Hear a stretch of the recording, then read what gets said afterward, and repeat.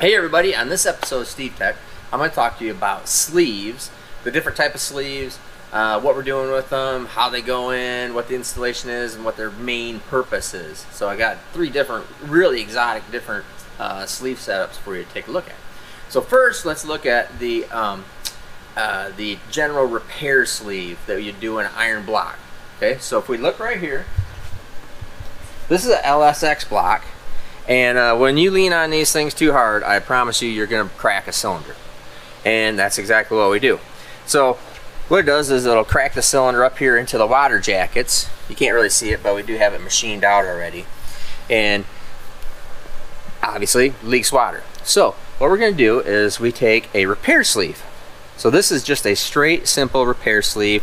This is an 1/8 inch wall, straight, has a taper on the bottom.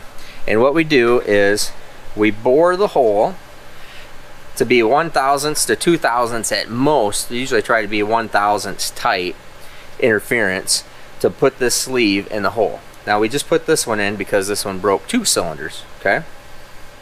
So you'll see down at the very bottom of the cylinder, right down there, you'll see that is a step. Now, so we machine the hole, or machine the bore all the way down and then leave the step register for the sleeve to go in and sit on. So it hits like a sleeve step right there. So when the head gasket, as we put the head on it, head gasket, anything else that's on top of this, pinches it down, pushes it up against the bottom of the sleeve, and then the sleeve can't go anywhere. What you don't want to do is you don't want to have a shop that just goes all the way through and then puts the sleeve in, just relies on the press of the sleeve in order to keep the sleeve in place. That doesn't work. With head gaskets, especially with anything with O-ring, it'll end up pushing the sleeve down, and then the thing all of a sudden doesn't seal. So we have that ledge down there, 1/1000 press. We press this sleeve in there. We'll hit it with, a lot of times we can put liquid nitrogen in it, and we can shrink the sleeve, slightly heat up the block, or a lot of times we just beat this thing in with a hammer. It's only 1/1000 press or so, so we can do that. Now, one thing that you're always going to notice when we do this type of repair sleeve, we put something in here into 1/1000 smaller hole. Regardless of whatever happens, it makes this hole and this hole right beside it out of round. Promise you it does. It will. Period. Because we're putting something in there that's forcing the hole out, just like this, and it has to go somewhere. So it'll always make this cylinder out of round.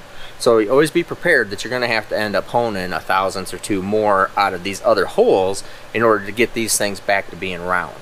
Okay, so general repair sleeve, straight, no step, nothing like that.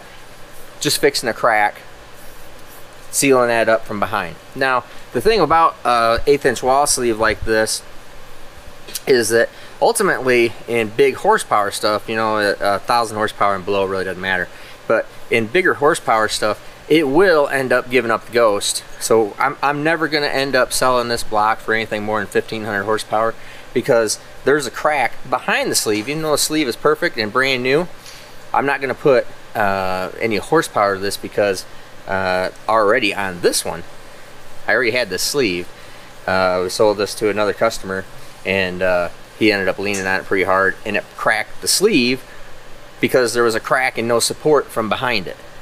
So give you an idea of how thick cylinder bores need to be. So that's an 1/8 inch 125 wall. So you need to be really thick as possible. We'll talk about that here in just a second on another one. So the next kind of sleeve that we have is called a step sleeve. Now you can see that there's a step right up here. So instead of putting a register down in the bottom, then we end up having to machine a counter bore in the top. So most all the drag race stuff, my SMX, Hemis, most all blocks that aren't a wet sleeve will have some form of step if it's in aluminum. Because we don't put a sleeve down or a step down at the bottom, we actually make this register, make this counter bore that's this height and this diameter. So the sleeve goes in, and then it captures it and keeps it in place right here. So the head gasket and the head come on, they bolt it down, and then it all pinches together right here and holds it all in place in the deck surface. Okay, now that's a really good way of doing it. I'll show you on my SMX on how this is the best way of doing it in my personal opinion. So we can do that, and then there is what we call a mid sleeve. Now this is a wet sleeve, or also known as like a Darton mid sleeve. Other people make these sleeves, and these ones are fairly complicated because where it registers is right here. So it goes down, it needs to seal up around this area here. So there's still a bunch of material in the block here. This is all completely open. Water flows around the outside of the sleeve. Has a slight, real small channel to try getting a little bit of water through here, which is marginal in my opinion. And then it has water comes up through the outside of the sleeve, right through these holes, right in this area. All right. So water comes in, goes around the sleeve, comes up through the holes, and then you have to modify the cylinder head so that that these passages are all transferring water up into the cylinder head. If it transfers water and it's not a dry deck deal. Okay. I prefer to do these things in dry deck because when these blow a head gasket, they still suck and they still spray water out everywhere. So to show you the block that these need to go into, and the other reason why I'm not a big fan of a mid-sleeve design, we can go over here to this LS block. Now this is a billet LS block, really nice piece, and in this 2000 horsepower and below, I think they're pretty decent. In fact, 2000 is like the max that I would ever want to put in these things. And this is just from experience of what I've seen happen with this in particular block and others. So this sleeve will go into the hole, and you see that my biggest problem with these is this is the bottom register that the sleeve sits in, and then the sleeve sits right on this ledge right here. Then with the cylinder head, clamps it down, forces it into here. That I don't have a problem with. That's not a real big deal. But you notice there's nothing up here. Nothing up here. All it does is have sleeves that come in and interlock. Well, there's nothing that holds this block from, you know, you could hit this with a hammer and just knock it right out. There's nothing that holds this here except the head bolt, one small head bolt.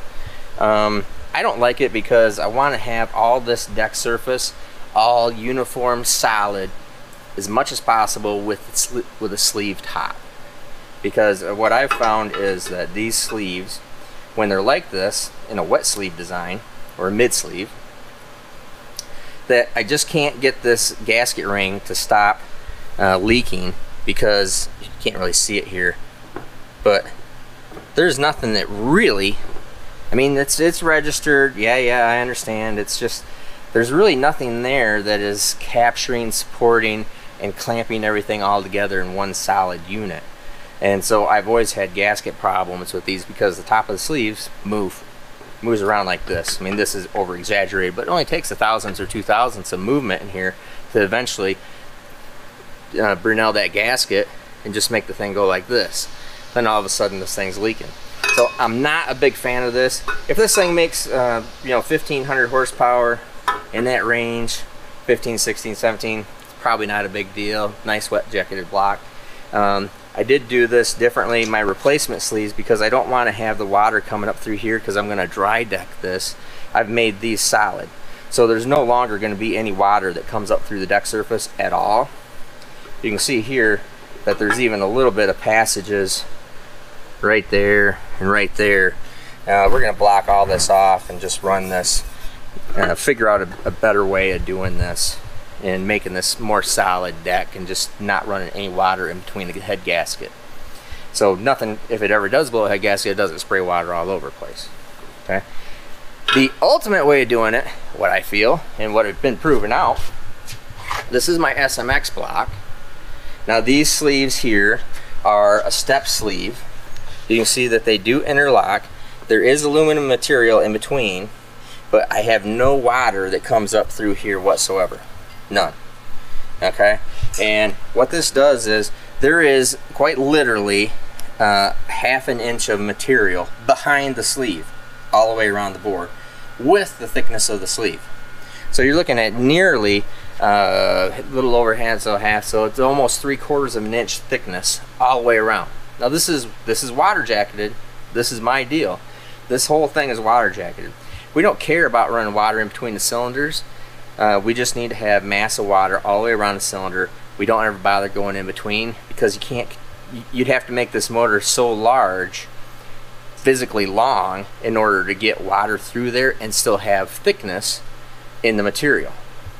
So if we move that out, it would, the bores would end up, it'd be making this block probably 1.5 inches, 2 inches longer, just in order to get material behind there to make this area of the sleeve strong enough to run water in between it. So that's why this is still a Siamese bore. All blocks, all race block stuff is Siamese, except for that mid-sleeve deal. They try to still run some stuff through there, but there's no contact, nothing's really pressed or put together. It just is like this. Okay? So this, in my opinion, is the best way of doing this.